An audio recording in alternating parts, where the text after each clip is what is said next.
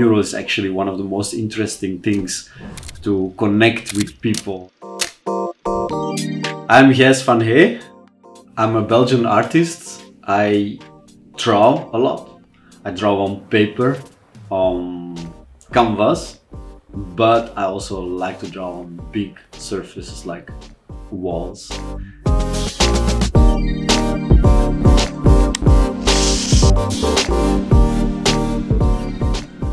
I like to travel a lot. It brings fuel to my work. It's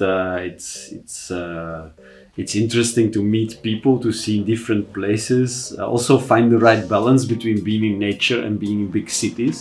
And it's always nice if I can join a project or leave some trace behind, like a mural.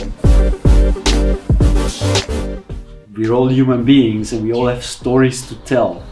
And I try to do that in my work, to combine the universal story, the universal theme or concept with personal anecdotes. And it's actually the way how we can learn from each other.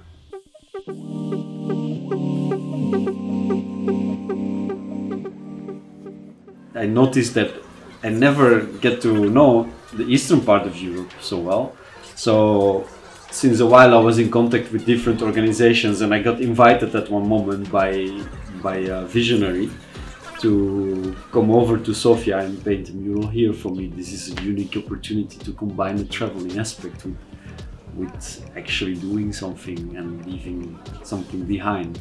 I put the Cevița inside, but not in the traditional mode. I put like the Ham Asparuch and Sons International Transport on one of the trucks, and I hope it makes people laugh as well, like a little bit, like take things that are seriously not so seriously, but also still be proud of it.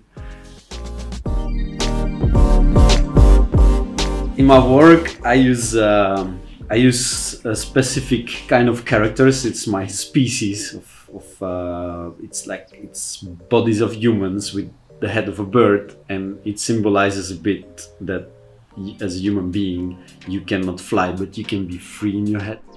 They usually very comfortable in very uncomfortable situations, and that's a little bit the main concept of my work.